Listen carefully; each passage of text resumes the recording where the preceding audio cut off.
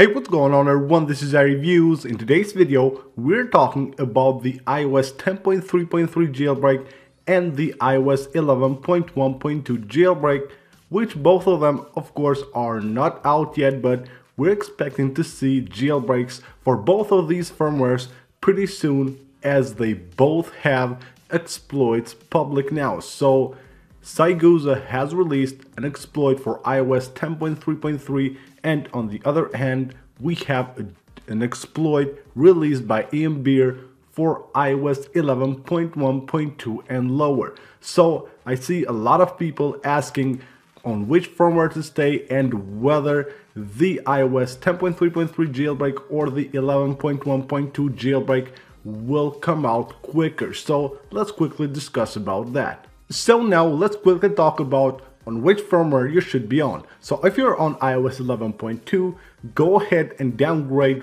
right now to iOS 11.1.2 as it's still being signed. And that will stop being signed any day now, so you don't have much time, you have to hurry up. So if you're on iOS 10 and you're wondering whether you should go to iOS 11.1.2 or stay on iOS 10, I say if you have an older device, stay on iOS 10. Not because I believe the jailbreak for iOS 10 will come faster than the one for iOS 11, but the older devices don't work that good on iOS 11. I have my iPhone 5s right here on which I'm stuck on iOS 11.1, and I wish it would be on iOS 10 because it works so much better. And then if you have a newer device, of course it's your choice whether you want to go to iOS 11.1.2 or stay on iOS 10. I personally believe that the jailbreak for iOS 10.3.3 should come a little bit faster than the one for iOS 11, but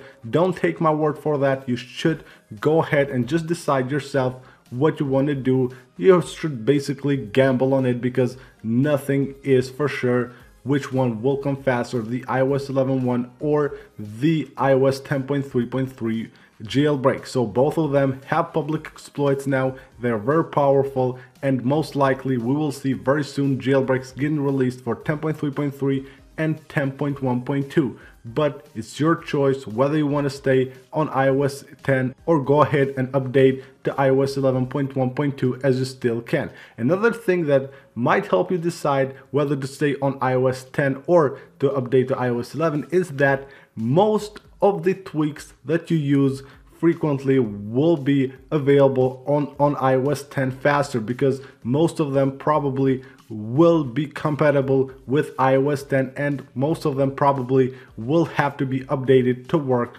on iOS 11. So that is another thing that might help you decide whether you want to stay on iOS 10 or iOS 11. So that's pretty much it for this video, guys. As I said, both of these firmwares, iOS 10.3.3 and iOS 11.1.2 and below, have now exploits released, and we could see a jailbreak any day now for iOS 11.1.2 and for iOS 10.3.3. So that's it. Go ahead and subscribe to stay updated with the latest news about these jailbreaks, and don't forget to follow me on my social media. You will find all the links in the description of the video.